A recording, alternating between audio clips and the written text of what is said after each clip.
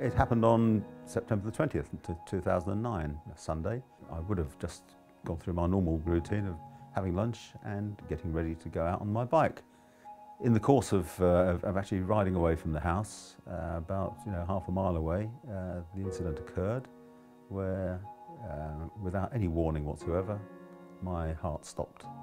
I was staying with my parents in Farnham and I was going home to meet my husband for lunch.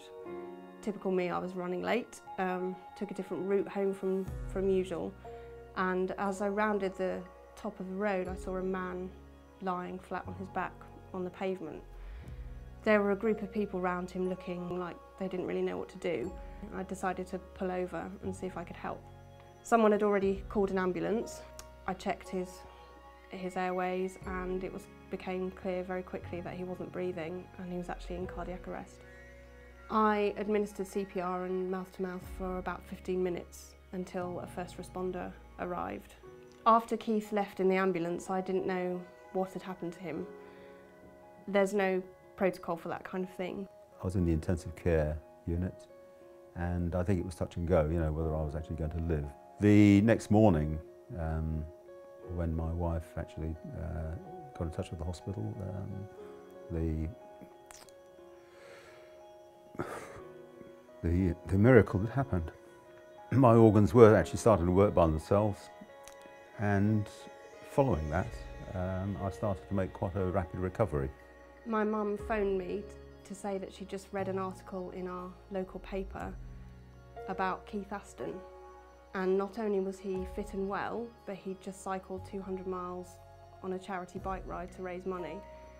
And one of the reasons he stated for doing that was that he'd had a cardiac arrest the previous September, and what he thought was a passing nurse had stopped in her car and given him CPR on the street, which had ultimately saved his life. We met for the first time about a month or so after the article had appeared in the paper. My mum wrote back and Keith found me basically and got in touch. And we both talked about how important that we both then felt it was that everybody knows how to do it. And we've become really good friends since, good family friends. In the first place, I always think of her as the person who has actually given me a new lease of life. I admire her greatly for actually stopping, because she didn't have to stop.